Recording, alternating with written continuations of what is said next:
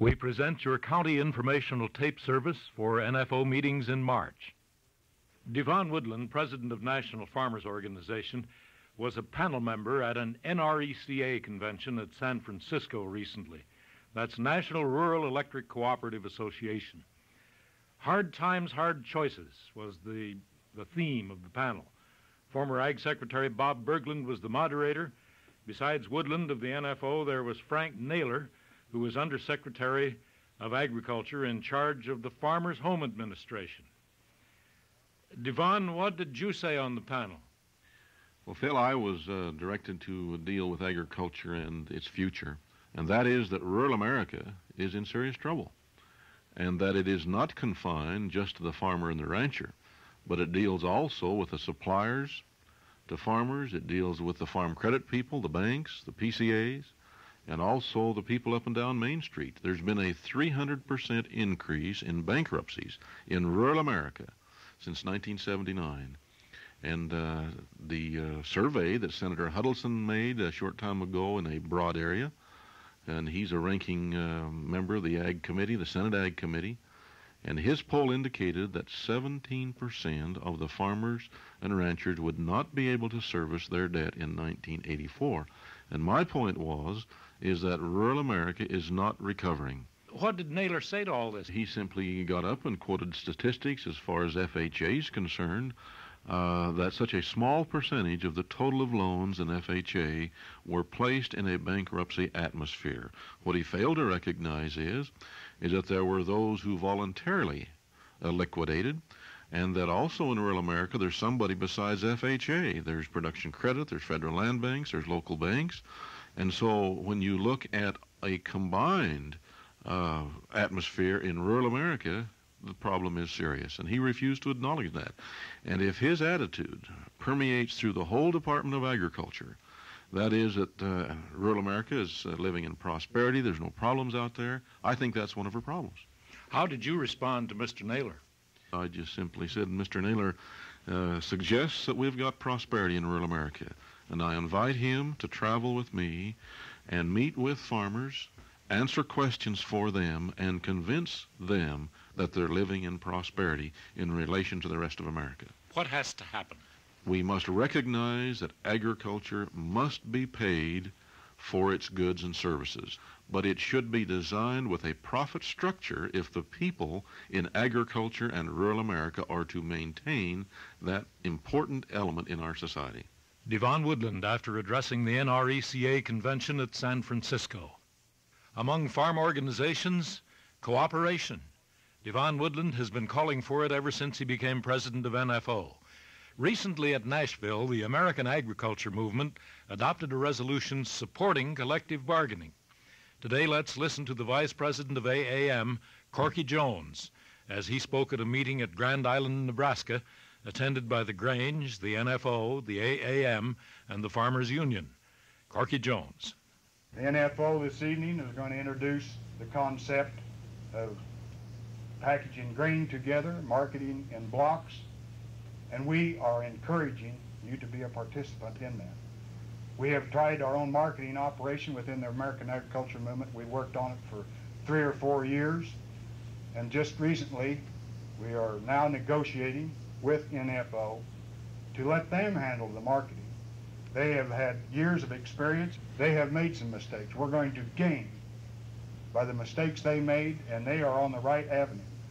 We in the American Agriculture Movement fought this for about 3 years, and we weren't getting anywhere. So we are working with the NFO on this concept, and I am assuring you that the American Agriculture Movement is working hand in hand with NFO and the Farmers Union. I'm sure there's going to be many, many other organizations. After Corky Jones spoke at Grand Island, Jack Cruz of Here's Info interviewed him. The American Agriculture Movement talked about coalitions in the past, or is this something new for you? We have talked about it probably more than most any other organization because we've realized the fact that we've got to have unity, and so we've been in agreement with anyone that is after a price and realize that a price is the salvation of the agriculture industries. Real happy when we had a coalition effort and a promise between NFO and American Agriculture Movement at our convention with the promise and a resolution coming out of there that we would work together to obtain a price, and with the collective bargaining concept that you folks have and our concept of working on legislation and our PAC, and we believe that we can really be beneficial to each other. With the collective bargaining plus your knowledge that your organization has, do you think we can make this block work? I absolutely do. I think we've got a lot of people. I know your organization has got a lot of people, and we're scattered clear across the grain belt and the production side of it, and I see nothing but positive things happening out of this. In addition to a talk by Corky Jones, Vice President of AAM, there were statements by Neil Oxton, President of the Nebraska Farmers Union. Let's hear what he said about cooperation with NFOs, collective bargaining.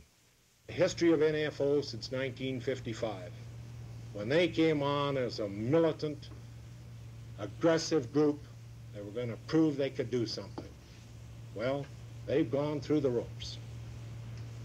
And I tell you what, we aren't going to lead Farmers Union in that endeavor. We're going to throw in with them, and we're going to try and help them get the job done. Thanks very much.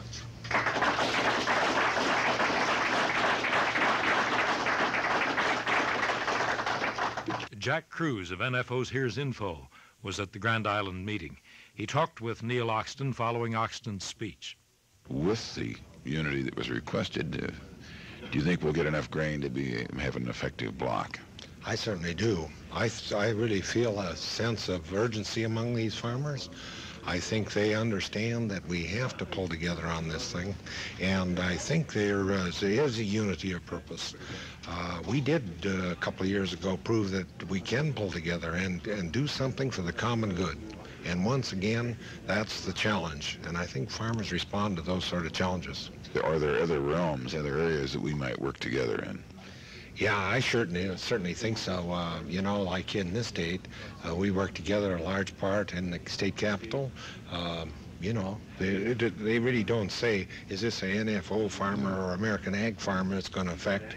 Heck, it's a farmer it's affecting. Maybe you're a member, maybe I'm a member. And it comes down the same.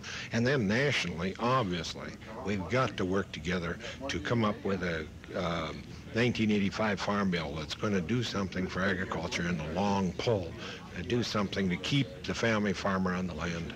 But are there any other realms that we might touch that would make us stronger as farmers per se?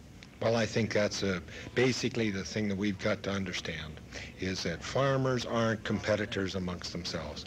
That guy down the road isn't our competitor. You know, I think we started way back in kids in school, or maybe it's the 4-H programs and FFA programs and those things that make us think that that fella is our competitor and that we need to beat him.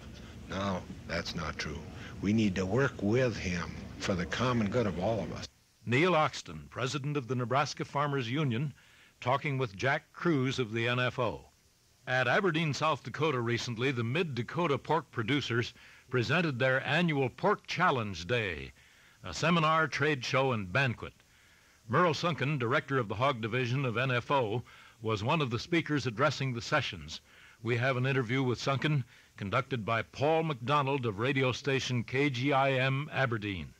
What did you talk about? What did you touch on with the producers today in the marketing? Hog producers are in such a changing world as far as the way that we're producing hogs today and the size of our operations, the management behind our operations, and try and get across the fact that we have to use every tool available in the hog industry today, such as forward contracting as one of the #1 tools in order to lock in a cash flow for our hog operation. In other words, lock in some type of a profit in future to come instead of trying to gamble and work with the daily markets. How can you organize hog producers? I mean, what incentives do they have to go in with a group of Well, I think the main thing is to lay out all the facts to the hog producers of what's going on in the industry as far as major corporations taking over the packing industry and pointing out to the individual hog producers, and they're very rapidly seeing that they can't go to the marketplace by themselves anymore and say, you know, what do you give me for my hogs? Because of the changing industry we have, more and more people all the time are doing programs and selling of their products on long-range programs under contract. Merle Sunken, director of the Hog Division of NFO, interviewed by Paul McDonald of KGIM, Aberdeen, South Dakota. Pork Challenge Day, an annual function presented by the Mid-Dakota Pork Producers Council. We had a good conversation with Elmer Hotz of near Bangor, Wisconsin. He puts his livestock through the Tomah, Wisconsin NFO collection point. He's a quality operator with a wide reputation. He told us that by going through the Tomah point, he gets $50 to $60 a head more than if he went through locally quoted markets. We started by asking him, what kind of animals do you ship? I cull cows and steers, beef and Holstein. I've been doing a pretty good job up there. Have you been going through the Tomah point very long? I've been going through there since it was established, and that's approximately 15 years ago. Wonderful. Now tell me what kind of experience you've had with it. Do you like going through the Tomah point? Well, I feel that I've been treated right. I get a good price there. I've been getting anywhere from 5, 6 cents over my local market, and I feel it's really worth that. Do you think that collective bargaining is a good idea from your experience with it? And I think collective bargaining is the only way to go. We're going to have to do it. We can't rely on the government to do it for us. I'm kind of intrigued at what you said about that collective bargaining is the only way to go because we can't rely on the government to solve the problem. Tell about your perception of the condition that agriculture is in right now. Well, right now I think we're in a very poor position. With this milk program, they say that we should eliminate a few more farmers. Well, we've eliminated 3 million of them in the last 20 years, and our prices haven't gone up yet. Good point. So I don't think that the government is going to do us much good. We've got to do it ourselves. Elmer Hotz of Bangor, Wisconsin. He ships through the point at Tomah, one of 21 points in Wisconsin alone. He also noted that he gets trust-protected checks and accurate weights and grading. And now here's Rick Avila, Vice President of National Farmers, with an assessment of the likely sign-up in the government's new dairy diversion program.